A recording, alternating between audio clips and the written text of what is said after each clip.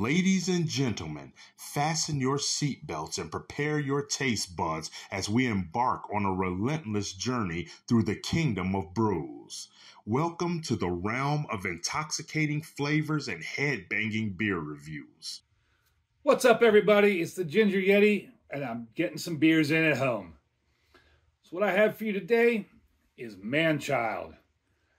This is a peanut butter and jelly inspired sour ale with grape and blackberry. That's a mouthful. It's got a cool can art, Nintendo controller, a bunch of different squiggles and doodles on it. And this is from Hidden Springs Ale Works out of Tampa. It's a collaboration with the Thirsty Toffer, which is a bar in Florida. I believe they said it's in Orlando.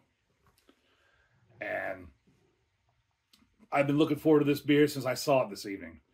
I was at Rozi's, looking over the beers, saw this, and went, man, that sounds just outstanding. Now, I'm going to complain.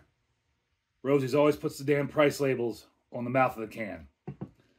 I picked this up for $4.85, and I hope it's worth every penny.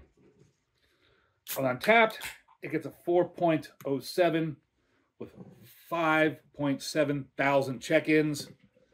On Beer Advocate, it gets a 92 outstanding, but it only had 24 check-ins. That's kind of an odd color. That is very pink. That's definitely not on the SRM chart there. And what I'm going to do with this one, since it's a 92 outstanding, I think I'm going to reach over here and grab Friar Joseph's book and use his rating system on this one.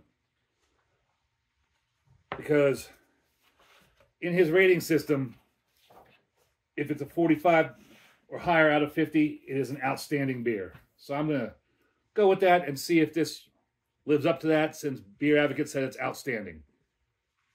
So for color, being a peanut butter and jelly inspired beer, appearance here, I would definitely give that a 3, because that's the color I'd love to see. Nice big fizzy head, and it's dissipating rather quickly.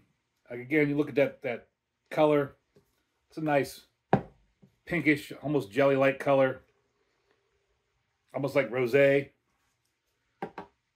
And my pen, I can't talk. My pen is rolling away. For aroma, that's surprising. It's mainly peanut butter. I mean, but it's not peanut butter. It's like a peanutty smell. But you do get some grape jelly or grape jam kind of smells mixed in there. Maybe even a little bread crust.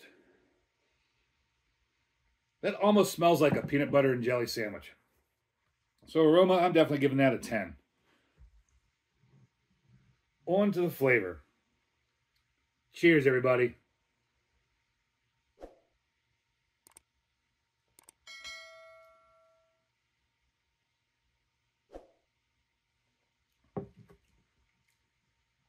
Yeah, you get the peanut butter. You get some sort of berries, kind of preserved, jam, jelly.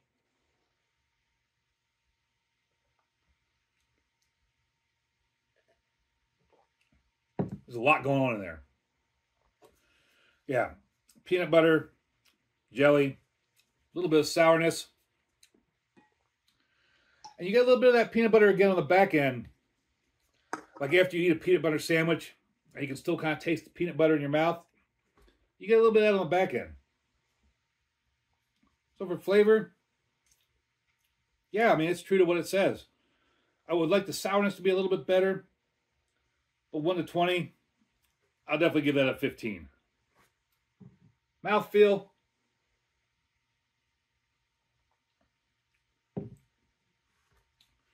Not much there. It's light-bodied. Maybe I want a little bit more in the mouthfeel. A little more of a medium body, but it's a light-bodied beer.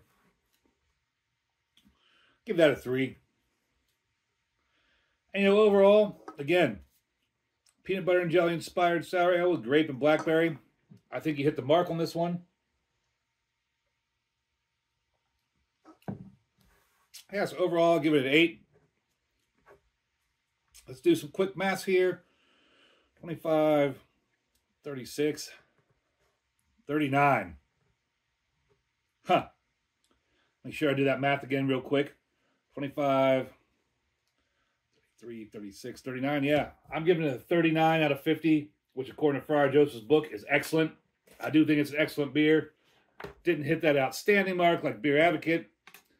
I do think it's an excellent beer. I'd give it a horns up. $4.85 a can. Not too bad of a price. I didn't see a... Oh, here it is. 5.5% alcohol. No alcohol flavor whatsoever. This would be a nice dessert beer. Yeah. Excellent beer. Excellent horns up. Hope you think my video is excellent. Have you had a peanut butter and jelly beer before? If you have, what do you think of them? It's kind of a different style, different flavors in beer you don't expect. And, you know, trying some of these different sours and other things, it's always an adventure. And once again, make sure you embrace that adventure. Peanut butter and, like, maybe even some grape jam. That's definitely interesting.